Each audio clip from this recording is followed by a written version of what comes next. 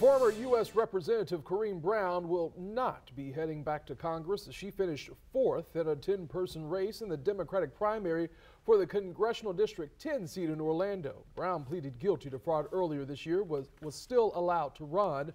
The winner of that election, a 25-year-old. He could be the first member of Generation Z elected to Congress. And First Coast News is your home for election results. All of the results from yesterday's primary election from every First Coast county is on our website right now and in the First Coast News app.